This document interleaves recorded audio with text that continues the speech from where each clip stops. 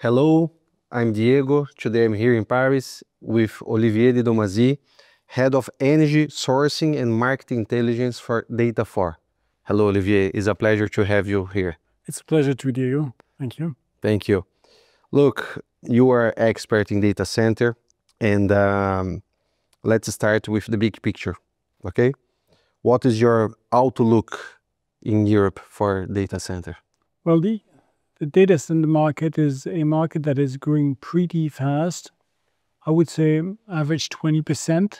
This means that while we had 6.5 gigawatts of data centers in 2023, we should have 23 gigawatt of data centers by 2030. That's enormous. The capacity of the data center market should triple by the next 7 years. So it's enormous. And of course, it's driven by the artificial intelligence. It's good that you said that.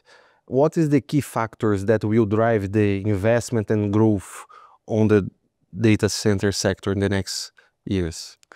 Well, I would say that there are three main elements. The first one is sustainability. Second is pricing predictability. And the third one is the access to energy. We should keep in mind that data centers are very power-hungry companies, which are consuming a lot. And because of our growth, we need to be excellent. We cannot consume anything else but decarbonized electricity. So sustainability is a key question. The second aspect is also the price of that electricity. Of course, this electricity is being paid by our customers at the end of the day, and they need to have some kind of outlook on that price. So we need to make sure that in the next 2, 4, 5, 10 years, they have a view on what it will charge us, what will be charged to us. And the last thing is the access to power. We know how constrained Europe is on this access to electricity, and it's paramount to build data centers that are quick enough to host all those cloud and AI infrastructure. The faster that you are, the better you are, because that's what the market is requiring. So the access to power is the paramount question. These are the three challenges that we have mostly when choosing, building, operating our data centers on the energy aspect, mostly at least. Okay, talk about energy and regulation. What are the main challenges in balancing the growing energy demand, regulatory complexity, and sustainability goals? So there was those, and in fact, maybe I anticipate those challenges. So sustainability, predictability, access to power are those challenges. And well, they are determinant to drive the acceptability in the market, because obviously we would not be well perceived if we were not a fully sustainable company, right? So these are the challenges. Maybe I can anticipate the way we can try solve those issues. One of the way we respond to those three challenges is by buying over the long-term electricity through PPA, power purchase agreements, which is one of the best way to increase the sustainability, make sure we are consuming decarbonized electricity, and gain predictability in the way we charge electricity back to our customers. Good. And how is important the collaboration between the players, operators, investors, tenants, and energy providers?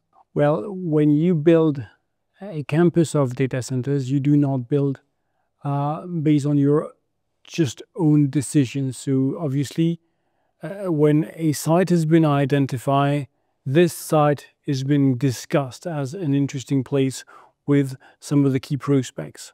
Also, beyond the prospect you discuss with, this site must be meaningful for all the candidates potentially. So in that aspect, there is a discussion with investors which has also to validate that this site could be interesting for a larger audience, and make sure that you will fulfill it with plenty of customers. The last element is obviously the access to power.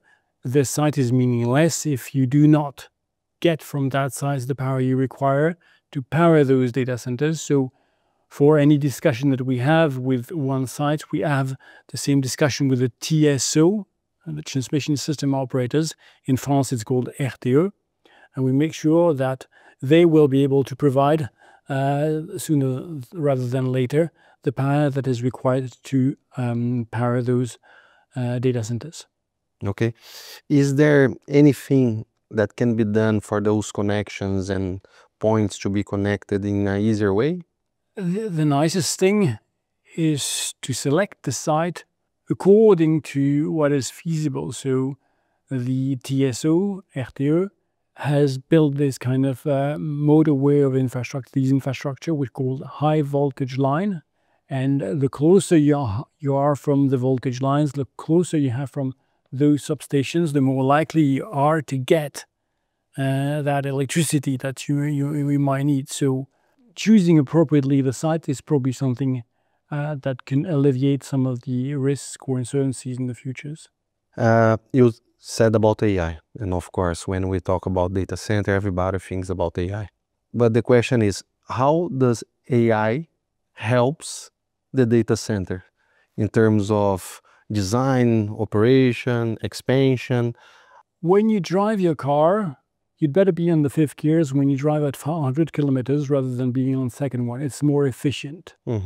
So there is an optimal configuration for your car at a given speed. Data centers is similar to a car, but it's much more complex. There is not just one engine.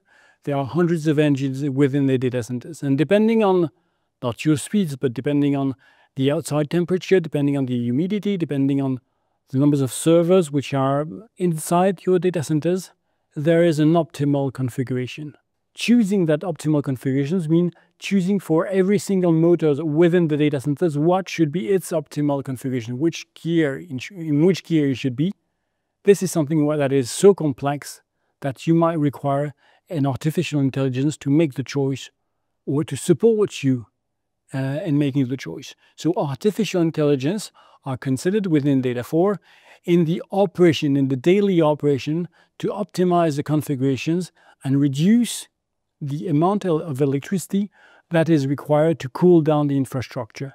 And this is a very important element of the equation, because the electricity that is needed to cool down the servers is very important, and it's our main challenge, reducing that part of the equation. Very interesting. Is there any other technology that are coming up to support the data center sector? The thing that comes with AI is what we call GPU, graphical processing unit. Those units have the specificities to be very consuming, and because of that, the servers will have a very dense of electricity. The racks that we are about to install, that we should be installing in our data centers, might consume hundreds of kilowatts. And this is so dense that they cannot be cooled down with air.